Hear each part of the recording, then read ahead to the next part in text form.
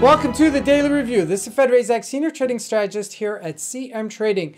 And today is November 14, 2023, and today is Tuesday morning. So looking at the highlights of the day, the market's really taking a pause and wavering just for the moment. At least for now, we're past our earning review season. We're also past our FOMC rate statement. So the market's just taking a pause right now. But first, looking at today's major economic events, at 3:30 South African time out of the United States, we have a core price index number coming out. That's an inflationary report, and that might move the markets in either direction. Just remember, this is the number that the Fed looks at to see how to gauge interest rates. One of them, at least. One of the major factors. Now, looking at the market, starting out with the Forex symbols, the major pairs really remaining unchanged, and so are the indices. Both the Dow Jones and the NASDAQ remains unchanged.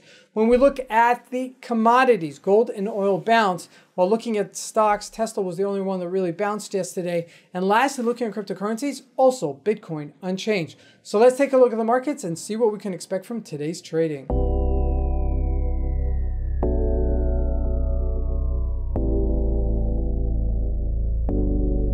So here we go. First with the Euro USD, just because we cover it almost every single day, and it does develop sometimes into a really great trade. So we had this major sell-off for the Euro USD from 112 down to 105-ish level.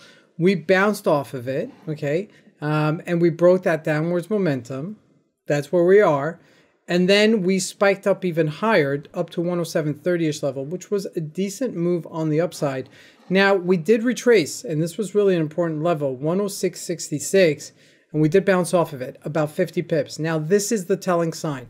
Whether or not this retracement was just a move just to pull back, just to see if we can break out even higher from 107.33, or is it going to break lower? Now, what I suggest really is that you look to the GBP, you look at some of the other major pairs versus the US dollar to see which way it's going.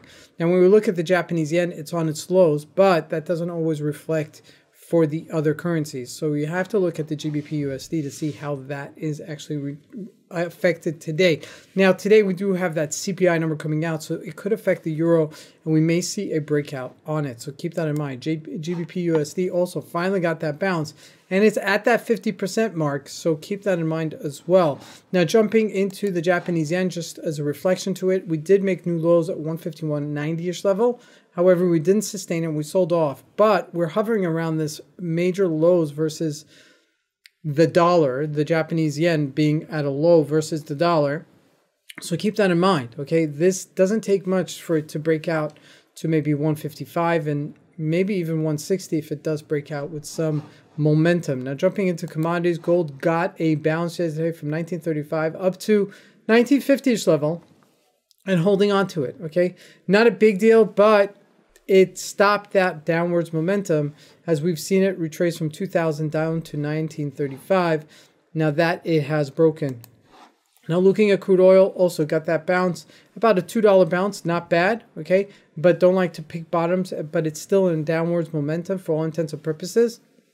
So keep an eye on it to see if it's a dead cat bounce, to see if it's going to bounce and then sell off later on. That's what a dead cat bounce is. Now looking at the US markets, wavering, not doing much, a little bit of an extension for the Dow Jones, but nothing really sustaining. Also for the NASDAQ, if we look at the individual stocks, kind of like sideways. Apple, just a couple of bucks lower. If you look at Microsoft, on its highs, but did retrace also a couple of points.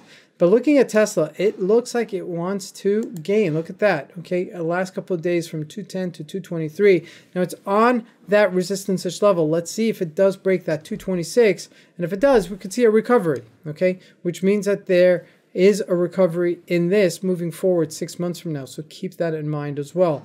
Now lastly, looking at Bitcoin, not doing much, okay? Hanging out here at 36,600. We did hit 37,000 yesterday. Didn't hold it, so we retraced about 500 bucks. Not a big deal, but remember, this can move in crazy amount any given day, so keep an eye on it, okay? It's mostly market action kind of activity.